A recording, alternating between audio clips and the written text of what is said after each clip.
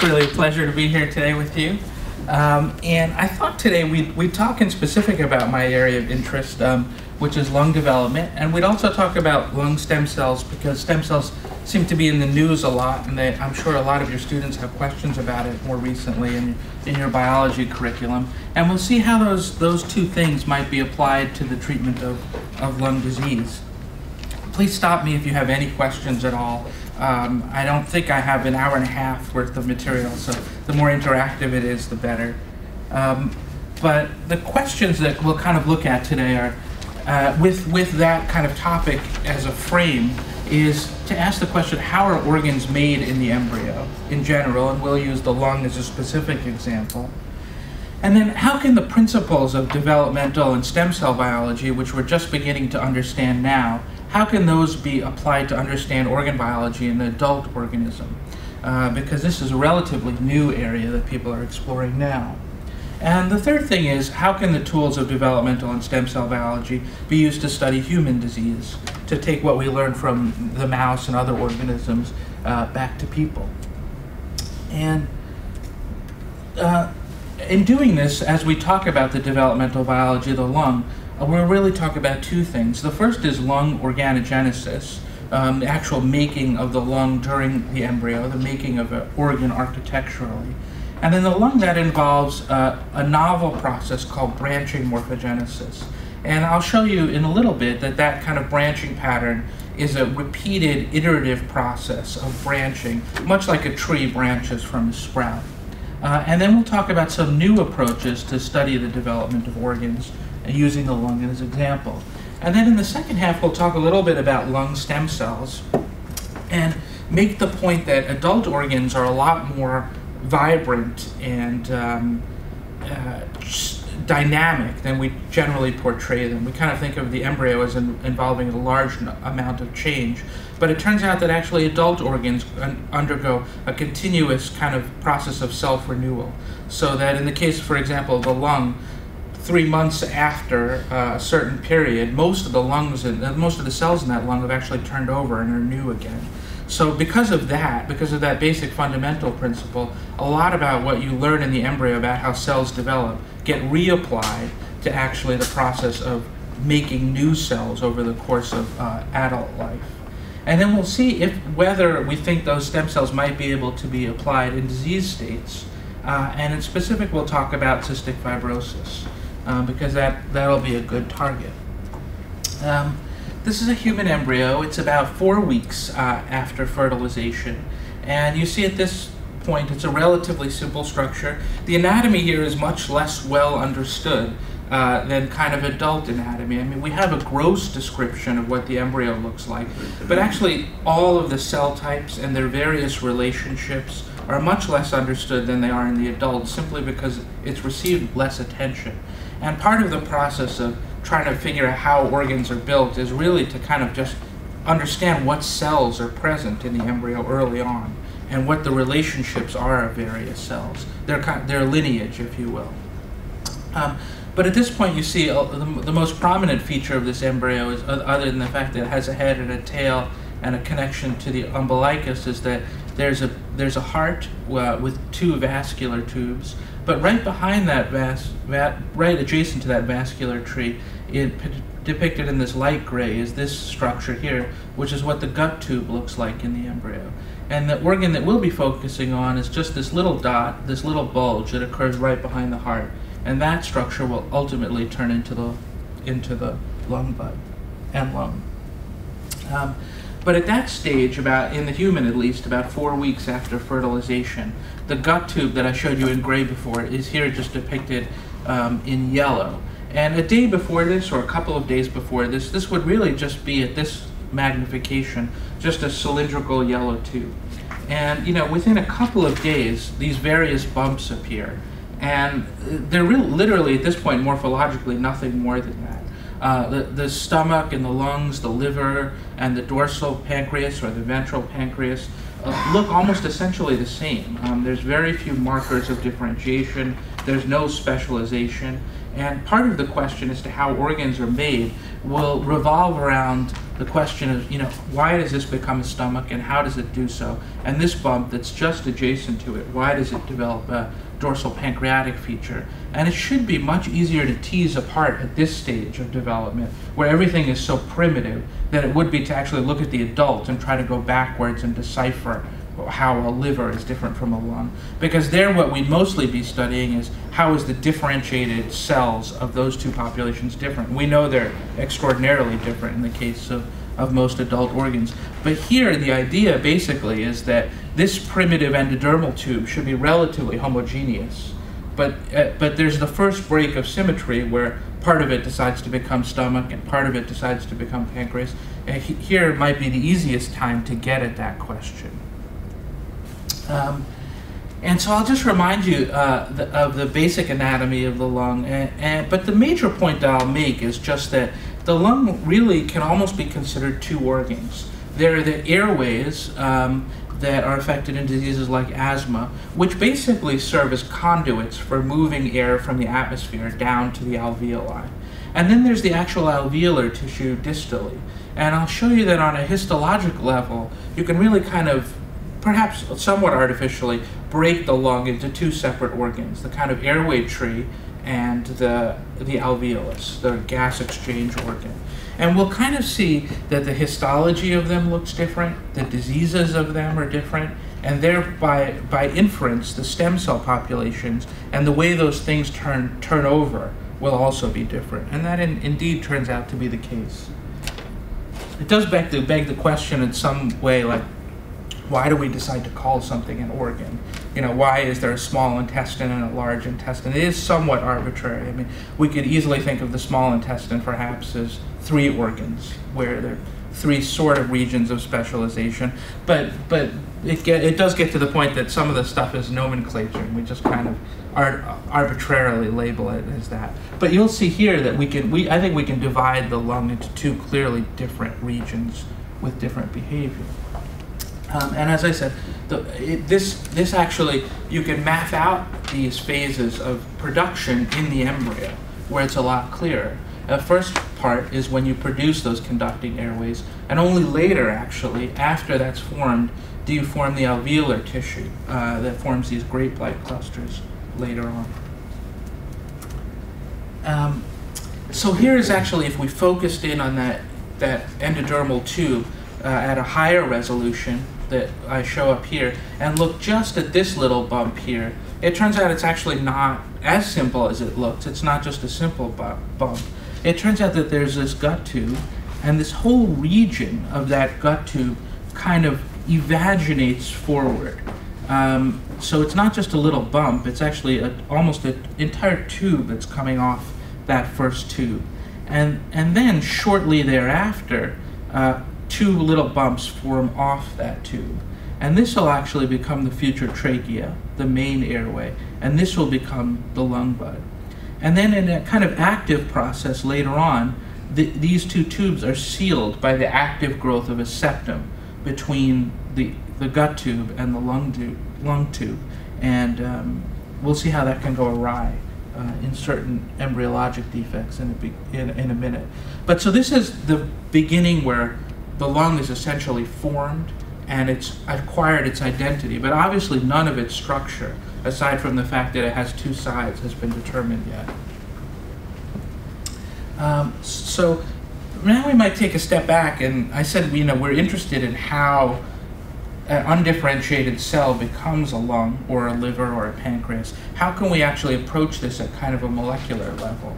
And for almost everything we do kind of in biology now, what we need is a marker of the process that we're interested in. And then as opposed to studying the process globally, we kind of just look at that individual marker as a surrogate for the whole idea. So what I mean by that rather cryptic statement is we need to find some specific molecule or something that we associate particularly with a lung. And then we can study that particular molecule in more detail rather than looking at the lung as a whole organ, where there's so many things going on that it gets rather complicated. And what we do is we picked a certain gene, and there is a special gene because the lung's function is so specific that only occurs in the lung and almost nowhere else. And those proteins are surfactant proteins, as I'm sure you've taught about. But there are other genes like this, like for example hemoglobin in red blood cells. But some tissues actually, it turns out that in some tissues it's extremely hard to find proteins or genes that are only expressed in that specific organ. It turns out actually during embryogenesis, there are very, very, very few genes that are associated with just one organ. We might think, for example, that there'd be a lung gene, and that gene would determine that part of that tube turns into a lung. But it turns out that since evolution is so parsimonious, most genes that are expressed in multiple different locations and do different things in different places. So it doesn't turn out to be so simple. But in contrast, in adult organisms, there are very specific proteins, because obviously you only need neurotransmitters in certain areas of the brain and the spinal cord, and you only need things that can bind oxygen in the bloodstream. So it's actually easier to look at adult proteins. And this particular protein, surfactant, is peculiar to the lung and to kind of homologous organs in fish, for example, the swim bladder, that have a similar kind of function. And its unique role, I'll just mention, is that one side of it is charged and the other side is hydrophobic, so that it can form micelles quite easily, like a soap. But in this, what its function in the lung is actually that the hydrophilic side binds to the tissue side and the hydrophobic side sees the air.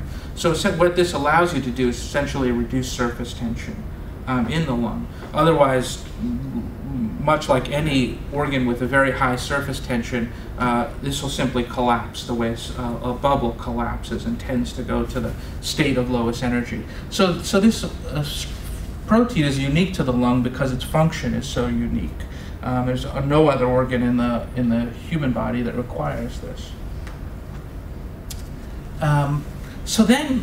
But instead of actually, as we might have done previously, assign most of our attention to the actual gene that controls surfactant protein C and look at its coding region, we actually shift to looking at the DNA that's upstream of that coding region, because this DNA is really the regulatory area that will tell this gene where to be expressed.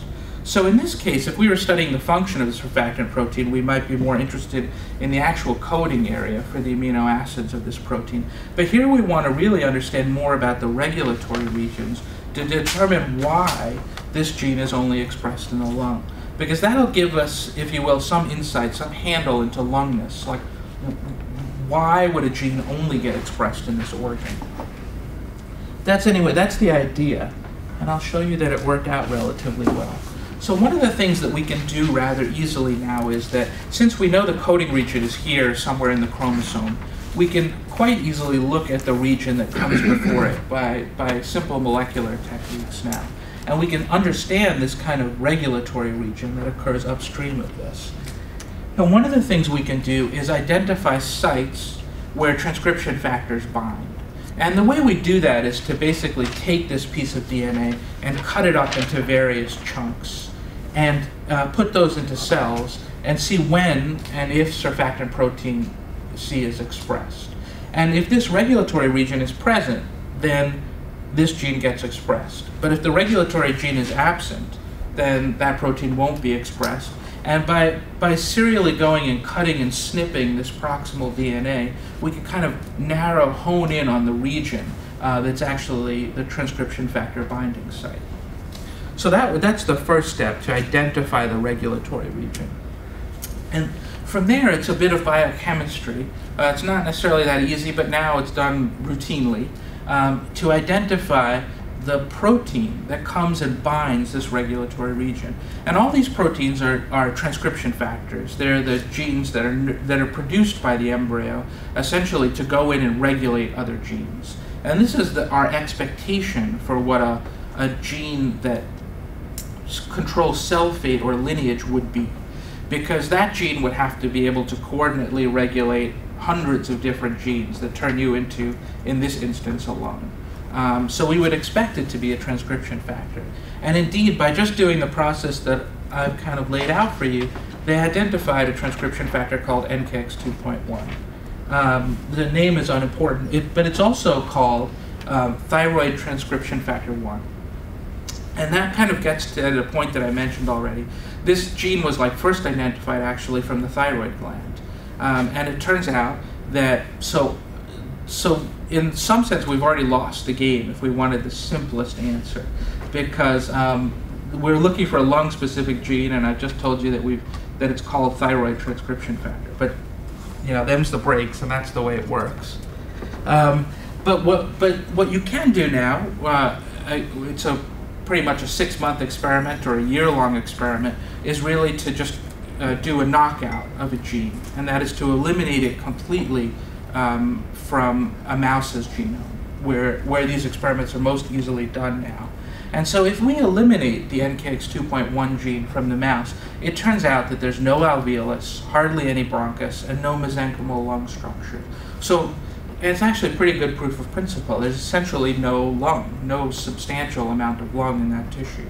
So the rather kind of naive assumption that looking for the control elements of a specific protein would lead you to a gene that somehow determines organ fate actually turns out to, in principle, be true. But if you go ahead, if you look at these mice, they are a little bit more complicated. For example, their thyroid glands, as you might expect, are not completely normal either. But we have found a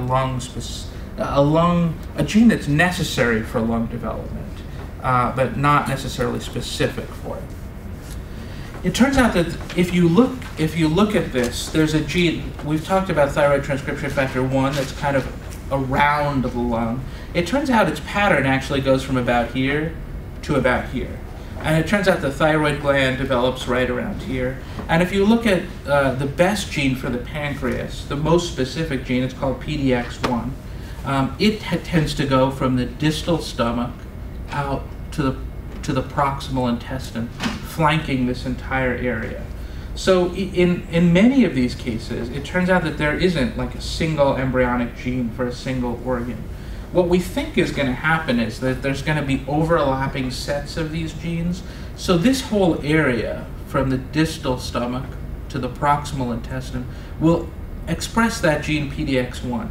But there's going to be an overlap gene that somehow the intersection of those two genes, or maybe 3 genes, will determine exactly where you have a pancreas. And that's just starting to become elucidated.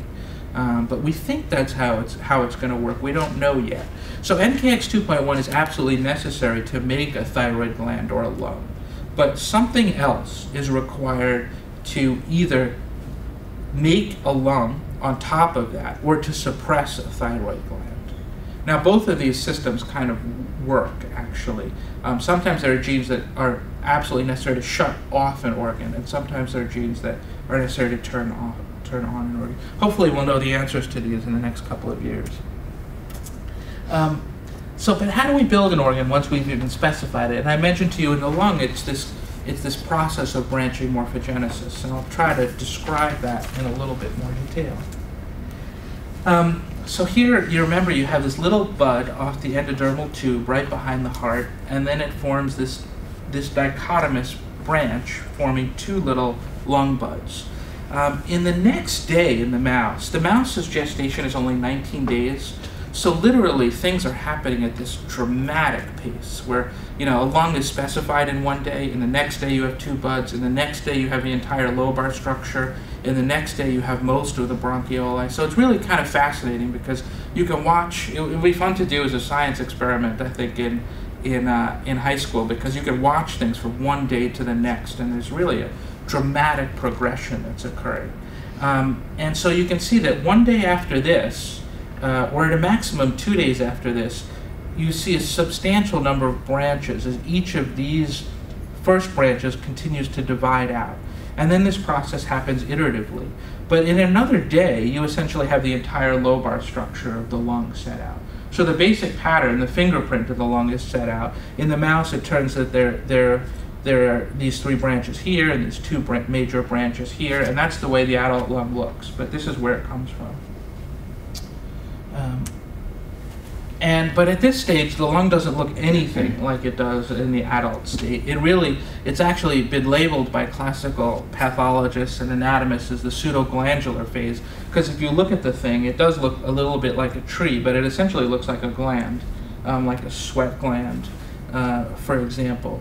In this phase, the lung continues to look like this, but most of the airway tree is formed as the lung looks like this. And so this branch will then continue to form 2 branches, and then the tips on those will continue to bud out. And the same process seems to occur over and over again. It's only in the next phase, once you move from the pseudoglandular stage, where you have this columnar tall epithelium, that everything starts kind of thinning out. The capillaries that are formed kind of form a very intimate association with that epithelium. And then in the next phase, they start thinning out even further.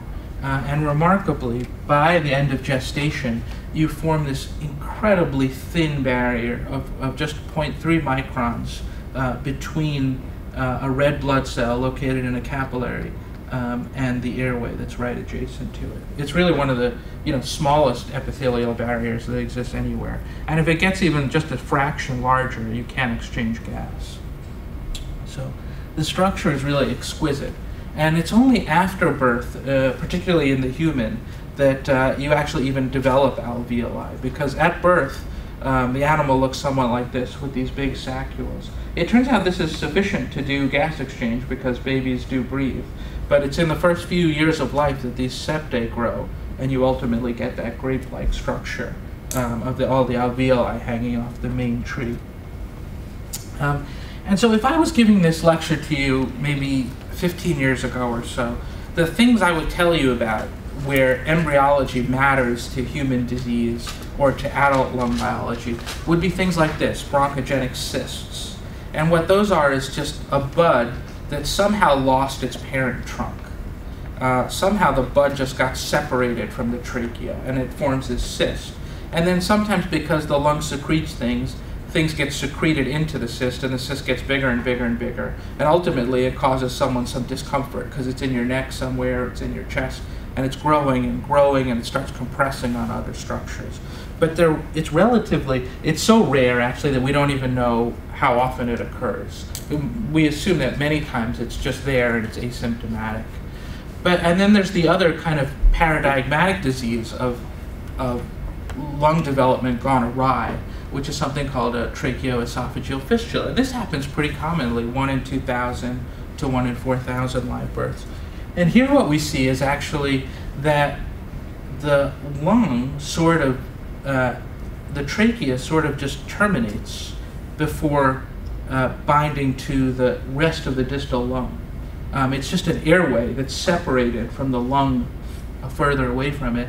And there's often actually a communication with the esophagus. And those come in various flavors that aren't really necessary. But this is the kind of abnormality where it was thought that embryogenesis had gone awry and it's produced a congenital defect that then makes it impossible, for example, for a baby to breathe normally or to eat normally, because what should be 2 separated tubes are now fused and they end in blind pouches. But again, relatively rare things. And this is another one that's actually one of the most common serious defects of kids, and that is, this is an X-ray, and you'll see you can actually make the outlines of the heart here. And the area adjacent to it is a lot darker because it's filled with air, which is radiolucent. But this area is a lot more white than it should be. And the reason is because it contains a lot of water. And the reason in the case of this baby is because there's just a small defect in the diaphragm. And because of the pressures in the abdominal cavity are higher than in the lung, the entire intestine herniates up into the rib cage area, into the thorax. And this causes this lung to fail to branch. And so that would be kind of what we would have told you about. And this, again, relatively rare, 1 in 3,000 births. This is the kind of way we would have thought embryogenesis and developmental biology would have been relevant to human disease some 15 years ago or so. But as we'll see, I think developmental biology will be a lot more important to both diseases of childhood and in the adult, and I'll try to show you how. But can we ask whether other model systems will teach us something more about human lung development other than the mouse? And it turns out that the answer is yes, and that's why I'll mention it to you here. But this is actually a fly's tracheal system, and this is the equivalent of the larva of the fly. It's not an adult, and the outline of that maggot-like organism is right here. And it turns out that the respiratory organ of this fly larva is completely different than a mammalian respiratory tree. It actually, you could probably make out that it invaginates from the surface of the entire larva, and it kind of invades into the central cavity of that larva. And it also kind of divides throughout, such that ultimately, almost every cell is within a few cell diameters of a tiny little branch. But it's actually, so the exoskeleton of this animal is kind of being invaded all around its circumference, and the tubes are kind of ramifying into the center. And this larva has no blood, so it is in the sense an organ involved in gas exchange. And it does involve branching morphogenesis to some degree. But other than that, it's completely different than a mammalian one. So it's somewhat surprising, I think, that similar mechanisms will apply. But they do indeed. And the reason why it's useful to go to the fly is, it's extremely interesting for its own sake. But there are a number of other reasons. One, they're cheap and easy to take care of, lots of them, and mice are very expensive and difficult to take care of. But also, you can actually number each and every single cell in that airway, which is something, you could never do in a human being or a mouse, just because of how complex the organ is and the number of cells that you're dealing with. But here, since it's relatively simple, you can go ahead and label every single cell, and they occur in an extremely stereotyped pattern. I mean, this doesn't look too familiar to you or I, but to a Drosophila tracheal biologist, this same pattern occurs every single time it's formed. And you can kind of see here where the nuclei of the larva are depicted in black, that somehow or the other an airway makes it to every single cell, or adjacent to every single cell. Now, the other advantage of the fly, unlike the mouse and certainly the human, is that you can do a lot of genetics by just doing crosses and following them. And you can do that very cheaply, and the generation time of those flies is so short that you can get answers to your experiments very, very fast. And it turns out that they did this, and they essentially made mutations in hundreds of thousands of flies that were used for all sorts of purposes and all sorts of organs. But some investigators focused on the Drosophila tracheal system. And it turned out that they found 3 genes that turned out to be essential for kind of making a branch in that tree. One is FGF, which is fibroblast growth factor. It's just one of the cardinal growth factor systems that have been identified. Another is called breathless. Many of these fly mutants have kind of interesting names, but it's called breathless, obviously, because the trachea don't ramify into the fly. And it turns out that this is the FGF receptor. And then a third mutant fly that seemed to have an abnormal trachea was called sprouty, because the sprouts of its tracheal system were not normal. And this turns out to be an inhibitor of FGF. And to summarize years and years of work, this is the way it works. Initially, there's a little trachea. The surface of the fly will be out here somewhere, and there's a little bud of a trachea that is summoned into the fly larva by a signal of FGF. And then it turns out that at the tip, on those tip cells of this tracheal bud here and here, there's the presence of FGF receptor, which can respond to this gradient of FGF. And what it does in response to that gradient of FGF is divide and move. So FGF is both a mitogen, making these cells divide, and a motogen, making it divide and move in a certain direction, so that the branch starts growing into this FGF source. And it continues to do that until it lengthens out. Then a very kind of interesting thing happens right when the branch, when the tip touches this FGF source. Somehow, and it's not completely understood how, sprouty gets made right at that point. And sprouty inhibits FGF. So what happens is this tip was being summoned up to this source, and ultimately the tip bumps into the source, and all of a sudden an inhibitor of that initial induction is made right at the tip. So what happens is that the tip stops growing because the inhibitor is present. But the cells on either side of that tip are still seeing FGF from the surround. So they kind of decide to branch out. So that's essentially how you get a branch. From a single epithelial tube turns into two epithelial tubes in this kind of very elegant, simplistic system.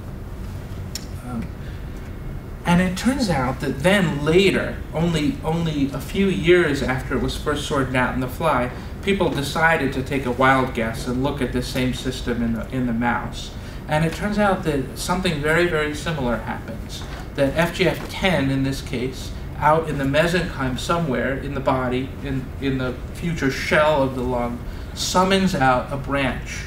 And that molecule, again, acts as a mitogen and a motogen for these tip cells.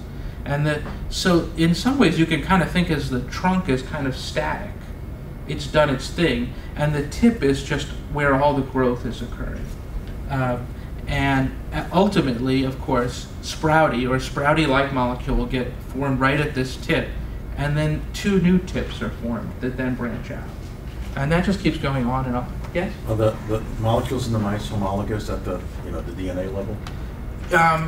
Well, it's the same signaling pathway, but it's a rather complicated question because the fly and the human or the mouse are so divergent. We're not even sure exactly what the ancestral or the root organism should be. That's why some of this is kind of just amazing that the same system would be working in both. But the reason I mention is because the FGF pathway has undergone so much evolutionary modification over time, and it's big. There's so many more FGFs in a mammalian system than the root organism that we can't even say which FGF corresponds to the primordial FGF, if you will. Since Drosophila has so fewer of them, we know that this was more like the root FGF, and presumably there was just one. But this is FGF10, but I think now there's like FGF20 something.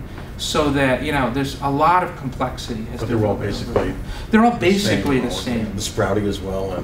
No, the sprouty is completely different.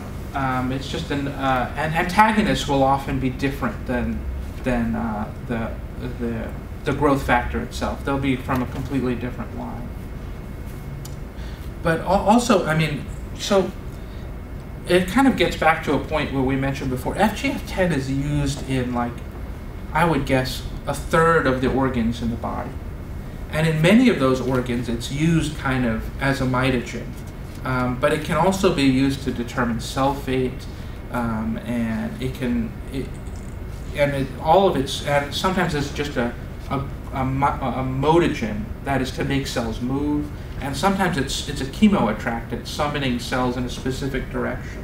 So a single molecule, even in one organism, depending on which organ you look at it in, is doing very different things. It's pretty amazing. Yep. Does FGF seem to have some other kind of function that maybe through evolution there was a switch from lung development or tracheal development to something else? So I think it's even more. The answer to your question is yes. But it's even more fundamental than the respiratory system. There are about 7, at a maximum about 10 major growth factor signaling pathways that cause cells to replicate, affect cell fate, do those kind of very important things in embryogenesis. Since there's only 10 of them, and there's so many cell fate choices that the embryo has to make, and so many things, so many replications, so many cell fate divisions, so many migrations, that each of these molecules has to be used over and over again in different systems for different things. So you can kind of almost think of it as just a toolkit. The genome of the cell has this protein in there somewhere. And if it's not already being used for something else, then during the course of evolution, it was available to get co-opted for some other process. It's as though you had a screwdriver or something, and you just needed, to do the process at some point, and these things reached for it. So there's a certain amount of kind of logic that you can assign things. But since evolution involves so much accident, a lot of times it doesn't quite make perfect sense. Because I think it was just the most available molecule. And it was the one that, by random mutation got selected to get expressed somewhere and have a function. So that's why I think it's kind of amazing that you can actually even go back and see this parallel between the fly and a mammalian organism where the structures are so different.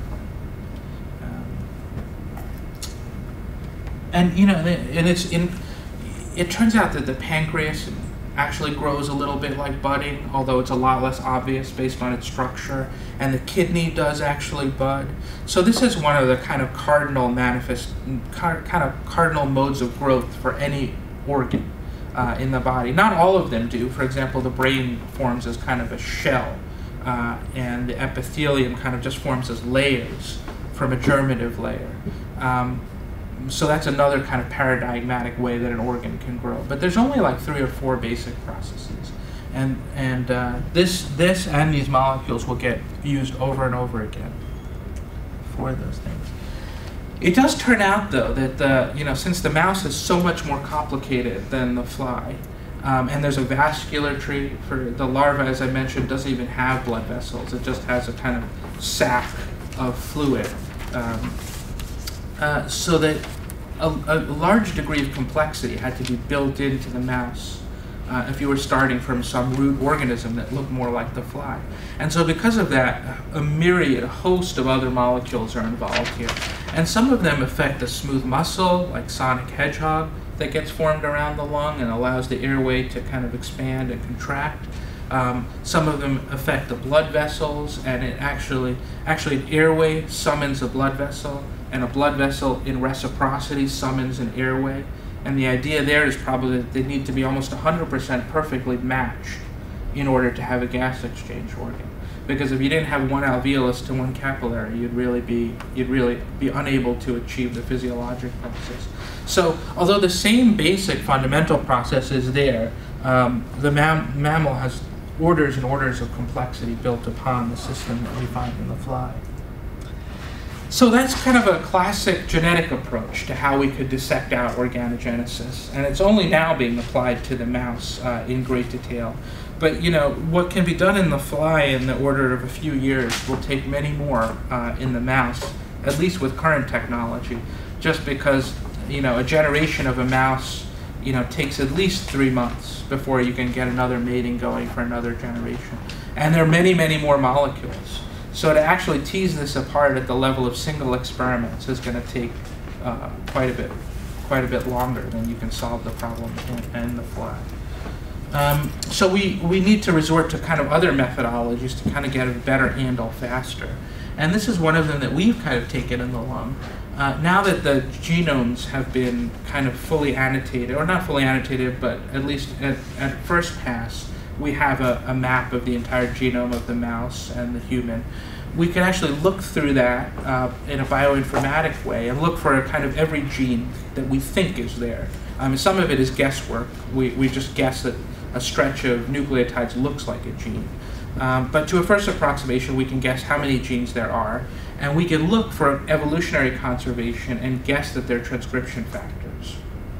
And it turns out, this is kind of amazing, of those regulatory genes that affect other genes, these transcription factors, we've only found in the mouse about 1,400 of them or so. So about 1,400 genes are responsible for making the decisions, the kind of master regulatory decisions that decide a cell to become one kind of cell or another, which is a relatively small number, but it allows you a sufficient flexibility, obviously. And we looked at what was available then, about 1,250 of them, and we decided to just do the simplest thing, and that is just to see where they are. And this is actually looking in blue at the RNA that's produced from that gene so that we know that they're on. And we just said, well, this is every single transcription factor that should be in the genome, or as many as we can find. And we're just going to try to look at a lung that's very early on in its development and see where the genes are and see if anything interesting pops out. And it does. It turns out that this gene is right on, as you can probably see, right at the very tips of the lung, but is lost kind of more proximally, and even in the airway is lost. And I'll show you other examples of how these transcription factors work. This, by the way, is what that lung bud looks like in real life and not as a cartoon. It's kind of pretty, it's just this tiny little bump that occurs right behind the heart. And we screened also for those genes. And it turns out that at this stage, pretty remarkably, of those 1,250 or 1,400 genes, only about 9 of them had lit up this tiny little lung bud. So now we're at a number where we can start to really play. 9 is a number where you can try doing various combinations.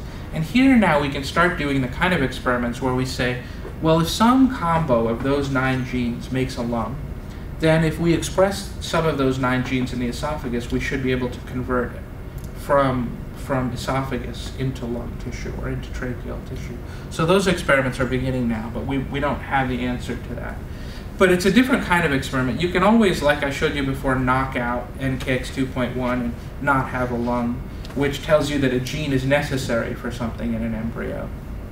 But it's much harder to actually get the specific role of that gene.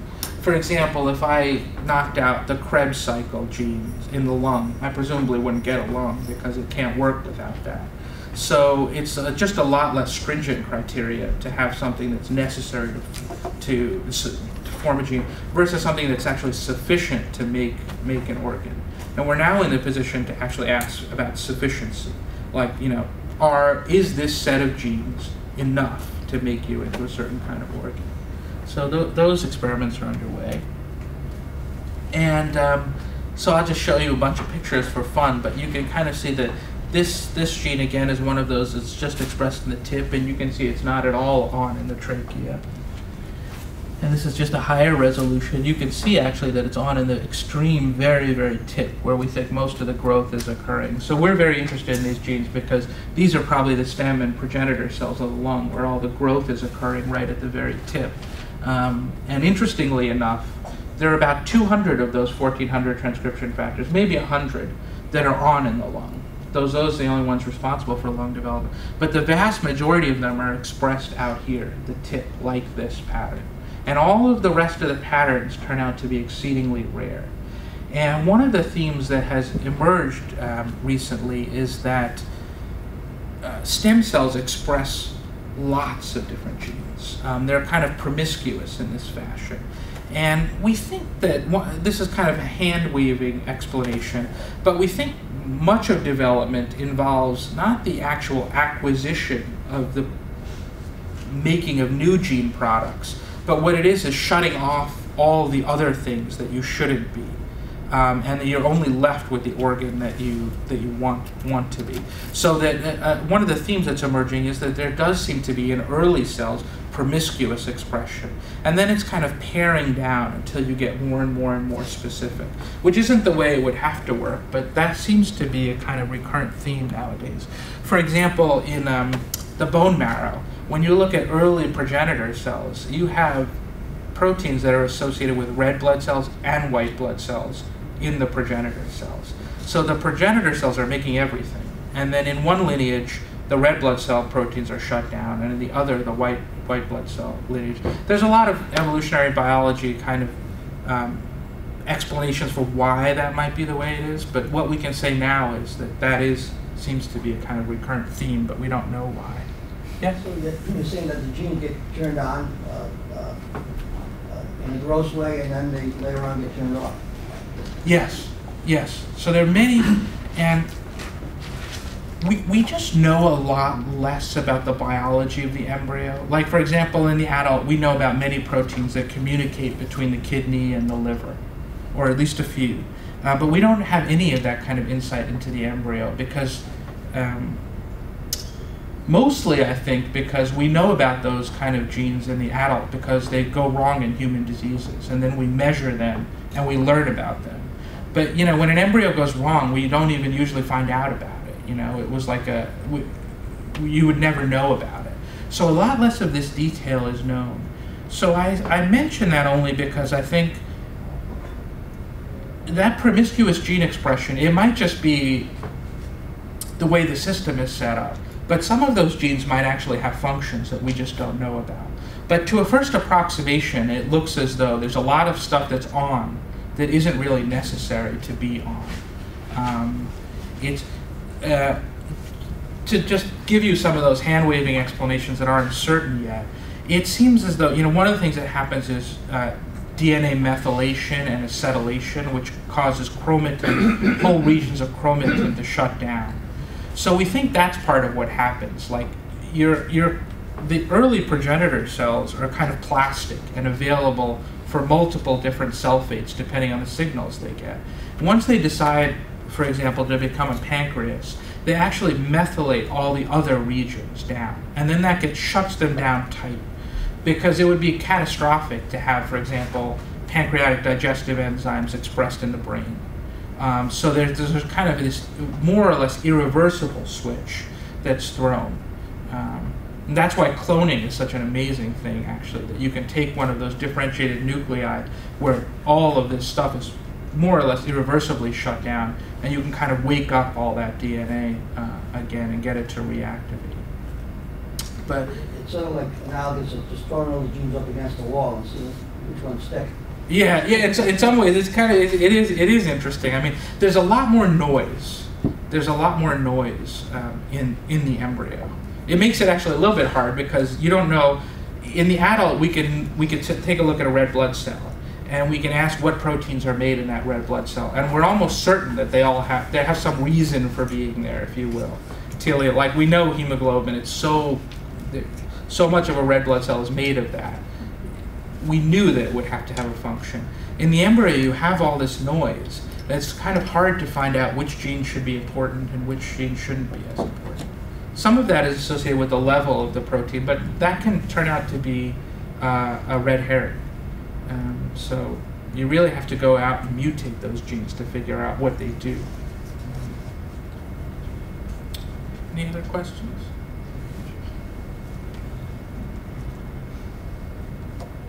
And then this is another gene, and this you can see labels the entire airway tree. But the amazing thing is that this is the only gene of its kind that we found.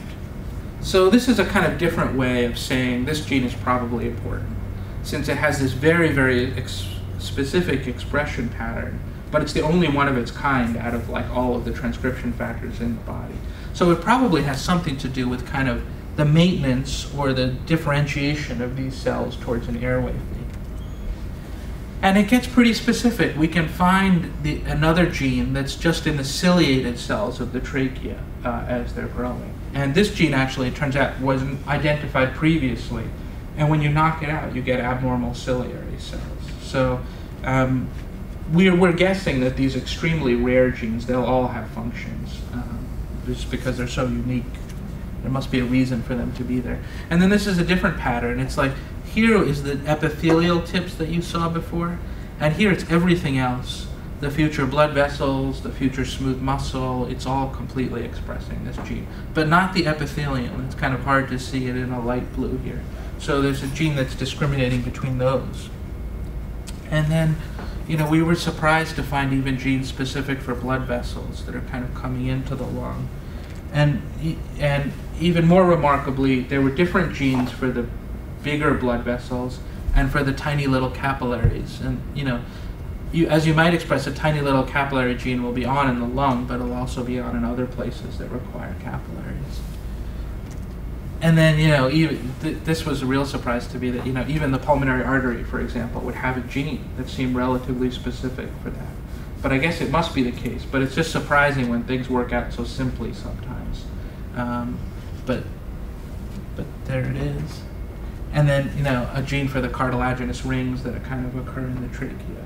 Yep. So when you say it's specific for the pulmonary artery, does that mean within the lung system or Yes. within the entire body? Within the lung system. Have you looked at like other? It like is the in other kidney places and in the other- body, yes. But even there, it kind of has a tendency to label a particular kind of blood vessel. So it's probably used as an address system of sorts, if you will. Like, it's a gene that will help, for example, distinguish the pulmonary artery from the capillary, and the pulmonary artery from the pulmonary vein. But then again, it gets used in a different organ, and maybe it separates out the renal artery from the renal vein and the renal capillaries. And that's this, you know, again, the same theme, that the same proteins are used in different organs for different reasons. But sometimes you can see a commonality of how they're deployed. It turns out actually in this case that it's just a tangent, but this gene was previously identified. It's called EPAS1. And it turns out that it is a gene that decides whether you're an artery or a vein.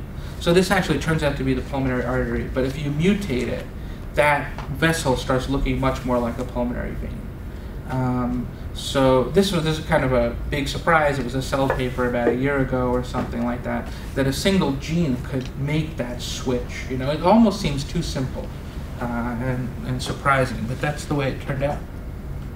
And then, so the kind of common theme that emerged from these studies is that when you look at the embryo, things get a lot more simple because there are just fewer cell types and they're more primordial.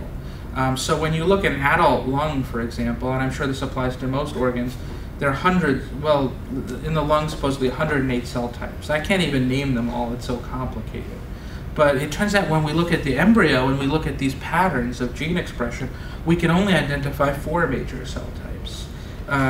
So in this way, I think we can start teasing apart where different cells come from by starting here and then seeing how it's built from this kind of early patterning.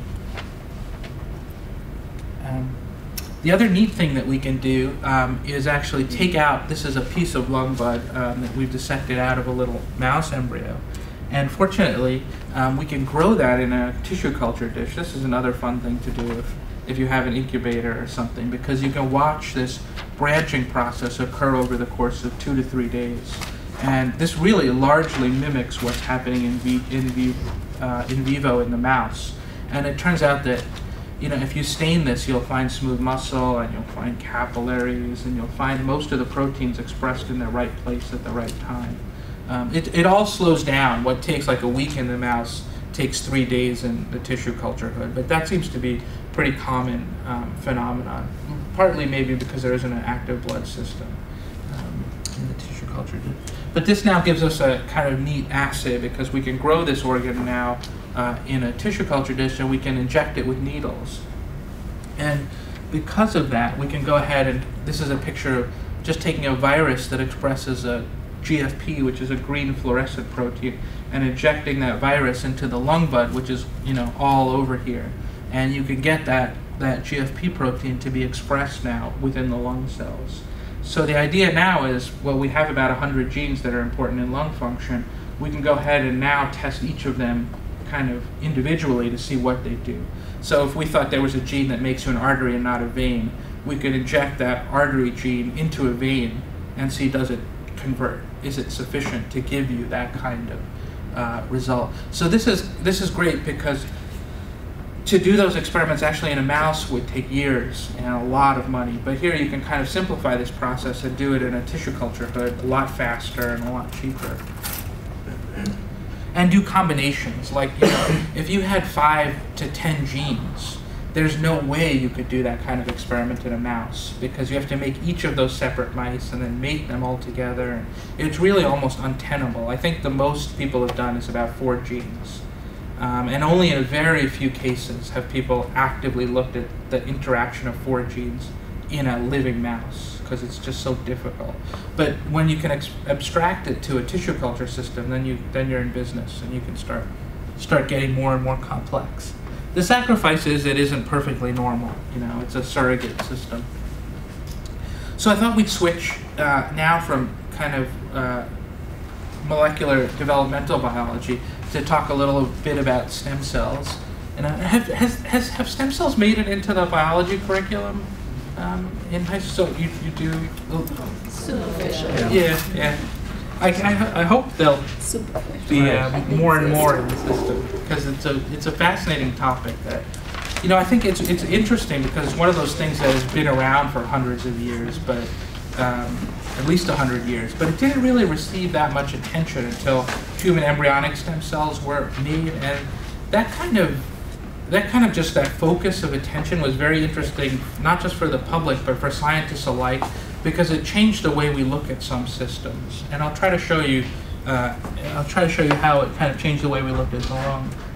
Broadly speaking, there are two kinds of stem cells, and there are the embryonic stem cells that are the most primitive of the stem cells.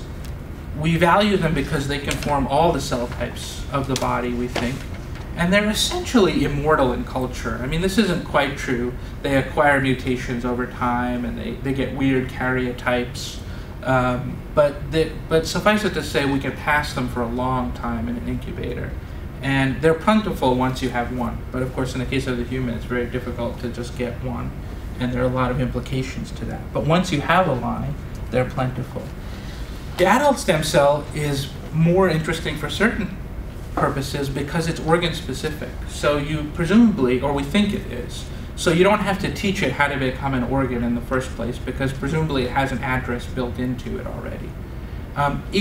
Therefore, it has the virtue, or the problem, depending on how you look at it, of forming just a few cell types. But for cell therapy, this is probably a good thing. Like, for example, in the case of bone marrow transplants, you wouldn't want those bone marrow cells to become other kinds of cell types. You'd want them to be very specific.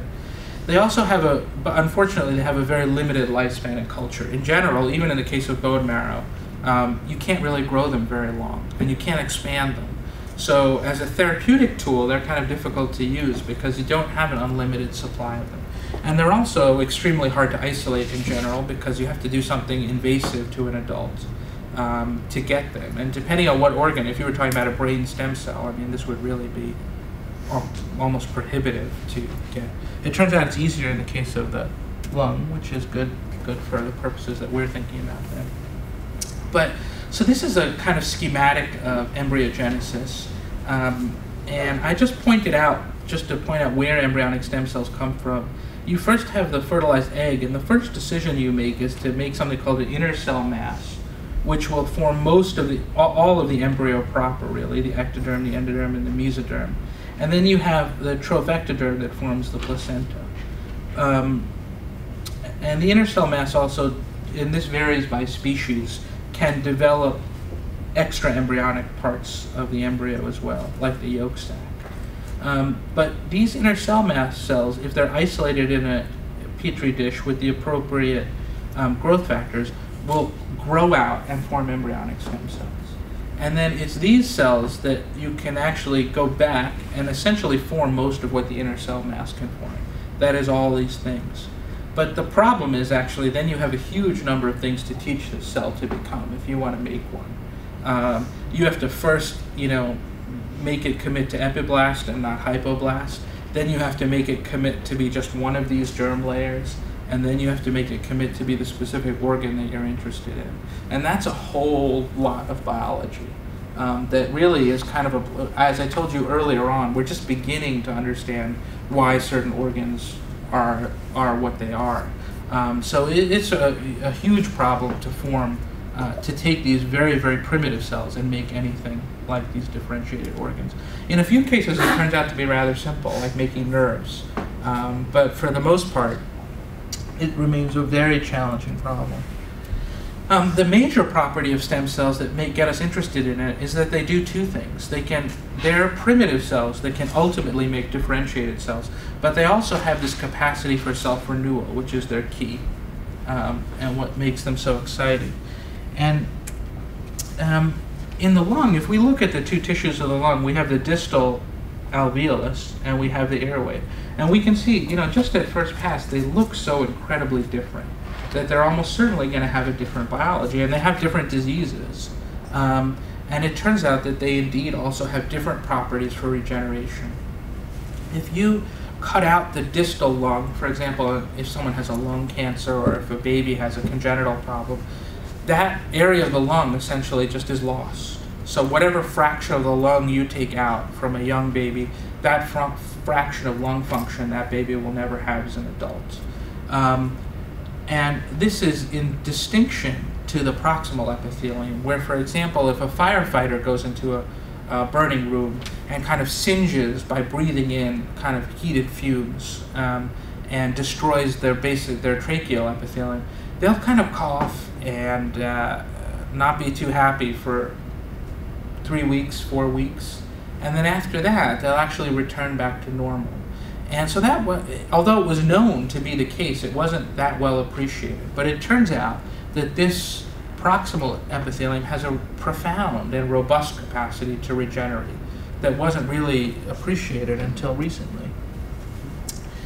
If you look at the mature lung, there's so many different cell types. I'll just bring your attention to the tracheal cell types. There are these basal cells, ciliated cells that help mucus move along, glands that make the mucus, goblet cells that make mucus, and neuroendocrine cells, which we don't really understand the function of. And then there are these things called Clara cells, which are detoxifying cells.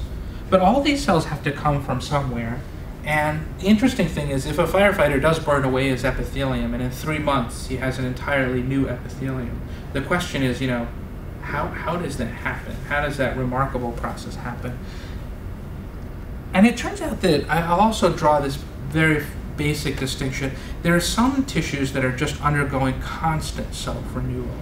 And the classic ones are, for example, the skin, the bone marrow, and the intestinal layer are kind of constantly turning over. And essentially, if you look 3 months from the beginning point of time, they're essentially all new in that process, that all of those cells have undergone division. And when we give chemotherapy, essentially, cell division toxins, those are the organs that first get affected. And they cause a lot of problems. But the airway, no. Because the airway is in a different category. It's more like the skin than those other two organs. And that is, it doesn't do that much in normal circumstances. But once you injure it, it undergoes a profound transformation and kind of becomes a regenerative organ where there's an enormous amount of replication and then differentiation. So one of the questions is that process of regeneration, is that the same as just embryogenesis redone? Or is it distinct and different?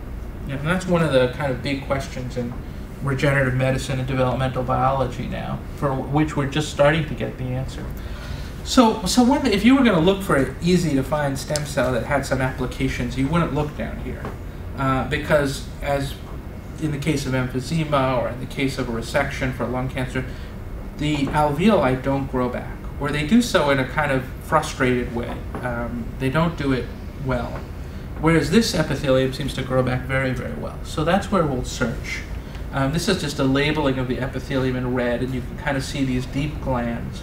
So there's probably about 15 different cells that you could find in here. And it turns out that when you look at the literature, almost every single one of those cells has become called a stem cell. And the reason for that is I think the techniques up until recently just haven't been that good.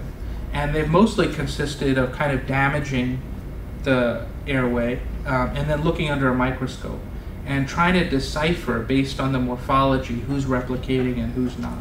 But that can be an extremely confusing, essentially impossible task. So all you can do is make best guesses. So someone or the other has guessed almost every one of these cells has that capacity. And they probably do in some measure. But so this cell has been called a stem cell, this one hasn't. So you can see it's a relatively common assignation. But here's a remarkable experiment, something that's a little bit paradoxical. That is the question, I might ask you, like, how fast do stem cells replicate? Just in a relative kind of way. I wonder what your answers might be. What? Oh, I don't even mean in terms of time. Like, compared to the rest of the body, are they fast, slow, average? Fast. Well, it depends if they get the best. What stage doesn't it? I mean, if they get. That's just slow. Yeah, so actually all these answers are right. I think This test. it's it's an easy test because they're all right. But the paradox is actually that since it depends on what the organ has to do, how that stem cell has to behave. So many of the organs are relatively static until you're injured, and then they get called into action. So it turns out that the actual stem cells divide very rarely in most cells. It's a little bit counterintuitive, because you would think a stem cell would be doing its thing all the time. Yep? Are you talking about embryonic stem cells or adult stem cells? Oh, no. In the embryo, pretty much everything is replicating all the time. Okay. So this is, you're talking about adult ones. The adult, okay. yes, sorry. In the embryo, you're hard-pressed to find a single cell that isn't replicating, because everything is growing at such an enormous pace. And that's fast. Yes, very fast. That's about as fast as it can be, you know, a little shorter than a day. That's about as fast as a cell can do its replication time. And so the embryo is just going full speed ahead. It turns out that in many adult organs, the stem cells replicate very, very slowly. We think there's a teleologic reason for this, which is kind of interesting. Again, it's the thing that's impossible to prove until you have a lot of evidence. Is that the teleologic reason for that is you want to protect these stem cells from injury. So you don't want them to be doing too many cell divisions because you don't want that DNA to get damaged. Because it has to last you for your lifetime. So what happens is the stem cell rarely divides, but when it divides, it makes another cell called a transit amplifying cell that can go to town and just make a huge number of cells. And those cells do what we conventionally might have thought of as a stem cell doing. They undergo exponential amplification in number, but the stem cells themselves, it turns out, are very quiescent. So how do we find them? Well, there was this, I'll just show you this experiment because I think it's one of the best ones in developmental biology in maybe 10 years or so. Elaine Fuchs down in Rockefeller did this experiment where using a fluorescent tag, she could essentially identify, it's a very busy slide, but she could identify cells that don't replicate fast on the basis of a green fluorescent protein. And the way that would work is she turned on this green fluorescent protein and then she let cells divide. But cells that divided would essentially dilute out this protein pretty fast. And the faster you divide it, the faster you dilute out the protein, as it kind of just got lost in the sea of replication. But there were a few cells that would remain bright green, meaning that they hardly divided. And when she isolated those cells from the skin of a wild-type mouse, she actually transplanted those cells onto the back of what we call a nude mouse because it doesn't have normal skin. And it turns out that when you transplant those cells, you basically get a tuft of skin with its hair, which the nude mouse doesn't have. And it turns out that those hair cells are all completely green when you look at them under a fluorescent light. So they're kind of probably the best proof anywhere that you could find a single stem cell that you could it's rare to actually be able to point to a cell and say that's a stem cell. And she's actually done that experiment here by just identifying cells that rarely divide. It's just simple kind of criterion. But that was sufficient to kind of identify this unique cell population. In most cases, even in the case of bone marrow, you can't really point to a single cell and say that's a stem cell. What you do is you isolate this large population of cells that express certain antibodies, and you know that those cells are in there somewhere, but you're not sure which ones they are, and you're just thankful that somewhere within that mix is a cell that can kind of repopulate the bone marrow. So this is kind of unusual and really kind of dramatic. So we've used that same technique and this is a lung, and this is kind of the alveolar tissue, and this is an airway. And we see that we can identify just these bright green cells in the airway. So we're now in the process of kind of testing whether those things might be stem cells, which we suspect they are. The other interesting thing is these look like basal cells. You see they're at the bottom of the airway, and hence they're called basal cells, and they express a certain kind of marker. But they're basal cells lining the entire ring. And so previously people said, well, those basal cells that line the entire ring, those are stem cells. One of the 5 or 6 cells that people said are stem cells. But right off the bat, this experiment implies that not all basal cells are the same in the first place, that they're special cells that hardly ever replicate. Yep. So instead of putting green fluorescent protein in there, what happens if you put like a marker, a unique marker in the cells? Could you use that to isolate? We can do that, and we can do that now, but the problem with a unique marker, well, we can't do it quite yet. The problem with a unique marker is you have to know something about those cells. And we didn't even know that this heterogeneity existed, that they were slow dividing and fast dividing cells. So the first thing you have to do is just even identify the phenomenology.